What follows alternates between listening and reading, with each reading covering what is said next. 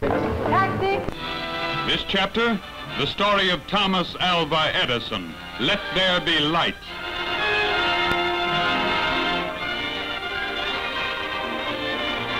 The miracle of glittering modern cities, of shining electric light. The world owes this and more to Thomas Edison. The filament of the first practical incandescent lamp which I invented was of carbonized cotton thread. In the search for a better filament, I carbonized everything likely. Carbonized paper horseshoe lamps were used in the first public demonstration of the electric lighting system in Menlo Park on December 31st, 1879. This is a replica of one of the first cotton thread lamps. Said Edison of his invention of the phonograph. The first words I spoke in the original phonograph. A little piece of practical poetry. Mary had a little lamb, its fleece was white as snow, and everywhere that Mary went, the lamb was sure to go.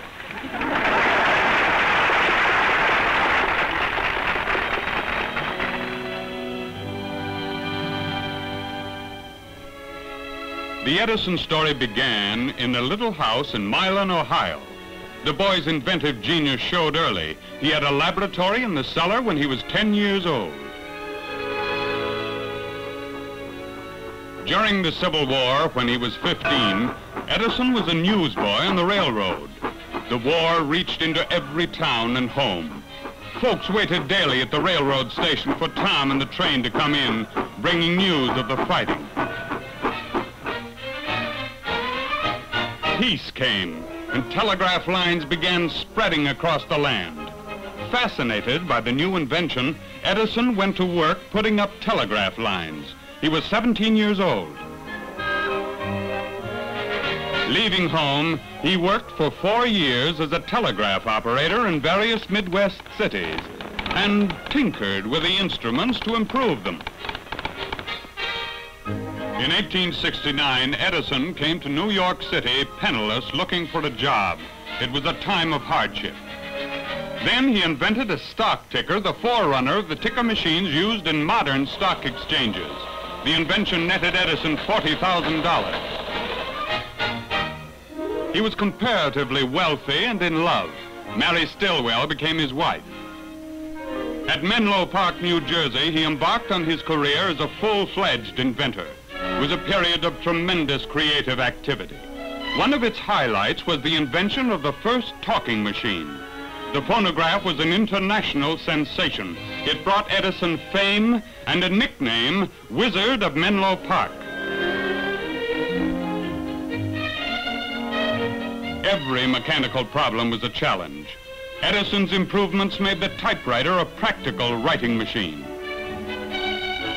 The telephone was invented simultaneously by Edison and Bell. Now you tackled the greatest challenge of all, the electric light. Previous research, you felt, had been on the wrong track. You sketched incandescent lamps, experimented with them, trying to find a filament that would burn brightly and have long life. Thousands of materials were tried and rejected. Your co-workers gave up hope. Stubbornly, you went on, and after a year of superhuman labor, success.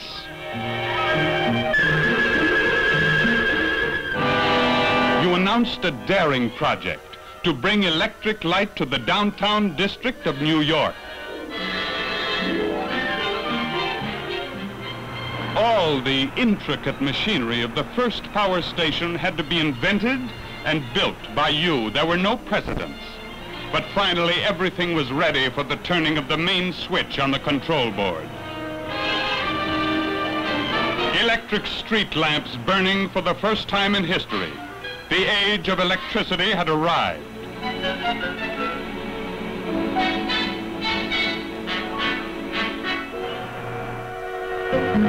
Soon horse-drawn trolley cars disappeared. In their place, electric trolleys invented by Edison. Electric lines carried power to city and rural homes. Evil-smelling gas lamps with a flip of the switch were abolished. The invention of the electric light, the harnessing of electric power had changed the face of the earth. But for Thomas Edison, it was only the beginning. Now it was 1917. 30 years had passed since the invention of the electric lamp. Edison had moved his laboratory to West Orange, New Jersey. He was 70 years old, but as active as ever. Recovering from the loss of his first wife, he had remarried happily. The flow of inventions had continued with hardly a pause. His library contained the finest private collection of scientific books in existence. There, Edison turned to a variety of scientific problems. His theories were tested in the laboratory, the most complete private laboratory in the world. Inventions had brought Edison great wealth, but to him, money was only the means to an end. He spent millions of dollars without a second thought on scientific research, and the results were astonishing. Experimenting, he developed the fluoroscope and gave it to the public without profit. He spent years creating a satisfactory storage battery and a system of ship-to-shore wireless telegraphy, the forerunner of radio. His deafness, the result of a boyhood injury, grew worse with the years. But no handicap could impede his genius. He devised machinery to improve the mixing of cement and the mining of iron ore. Then, with no previous experience in photography, he invented the first motion picture camera. His motion picture studio was the first in the world. Here, the world's first movies were made, some of them talkies, anticipating Hollywood by many years. Edison was the world's first movie fan. He was also by now the world's greatest inventor. In recognition, he received the Congressional Medal of Honor from Secretary of the Treasury Andrew Mellon. Nearly 50 years had passed since the first electric lamp was lighted. You were 81 years old now, but still as active as ever. With your old friends, naturalist John Burroughs and Henry Ford, you went on camping trips. Gray-haired giants of industry and science, all three of you enjoyed competing in tests of strength. For you, after years of unending work, those camping trips with Ford and Burroughs were well-earned and welcome relaxation. In old age, you had learned how to pay. But it was always good to get back to the laboratory. The main thing in your life was science. You made only one concession to the advancing years. Winters were spent on your estate at Fort Myers, Florida. There you worked in a fine laboratory near your home. Henry Ford had pointed out that the rubber needed for automobiles was imported from abroad. In case of war, the supply might be cut off. Ford urged you to find a homegrown substitute for the foreign rubber plant. It was your latest project and your last. No let-up. The day I'll retire, you said, will be the day before I die. And you expected to live to be 100.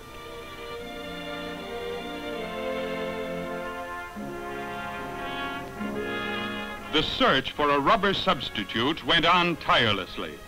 Near the laboratory, you raised plants of all kinds, testing them for rubber content.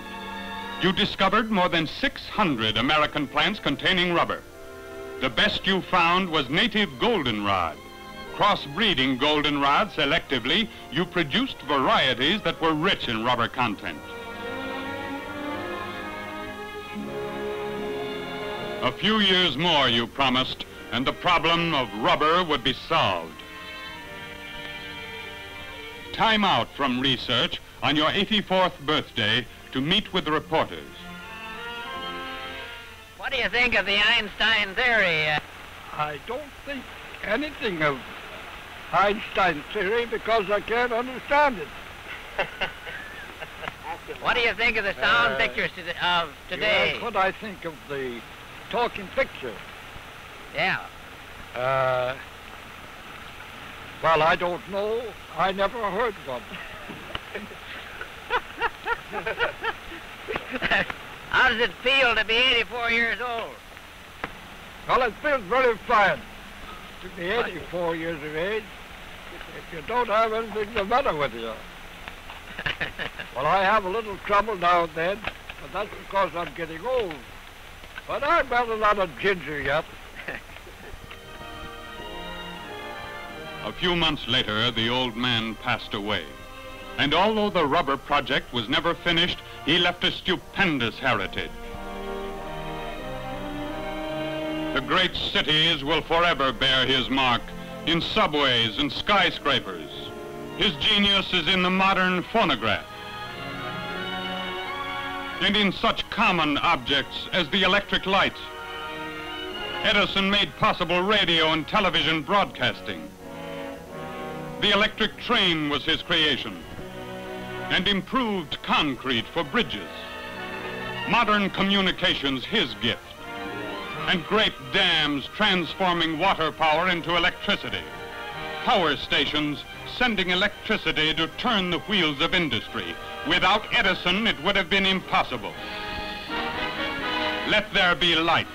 The greatest miracle is perhaps that so much of modern living came from the brain of one man, Thomas Alva Edison.